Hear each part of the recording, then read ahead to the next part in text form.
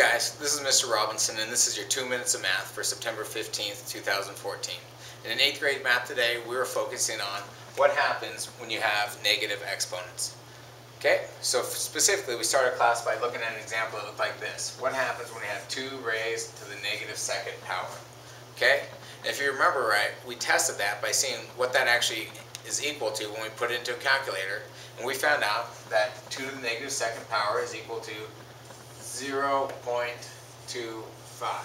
okay? But we also said, hey, 0.25 is a decimal, this is non-decimal. What would this look like if we put it into fractional form? And we agreed, after doing some guessing and checking, that 0.25 written as a fraction can be written just like 1/4. Okay? And then we dove into it and we saw, hey, 4 can also be written as an exponent by getting rid of the 4 and writing it as 2 to the second power. Now after testing that back and forth and doing some more examples, we found that every time we had a negative exponent here, our answer looked almost identical to this, where we had 1/, your exponent became positive, and we shifted our base number over. So if all was true, we could just change our numbers out.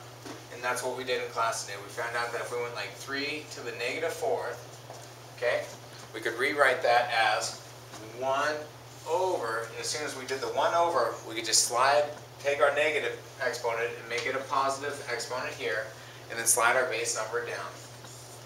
And we explored it a little bit more by writing that in multiplication form, to where we could say this is also equal to 1/3 times 3 times 3 times 3. And that's how we solved that problem.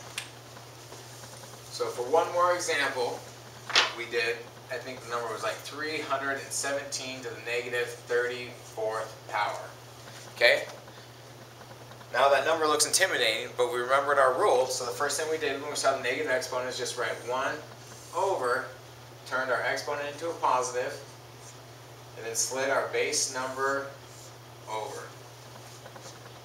If we really wanted to get crazy with it, we could just get rid of most of the numbers completely to prove our point. And let's just say we took the letter A raised to the negative 5th power. And if we had a situation like this, all we would do is take our 1/, slide our exponent, make it positive, slide our base number. That was the rule we came up with in class today, and it works every time. Thank you for your time. This was your 2 minutes of math for September 15th, 2014, 8th grade math.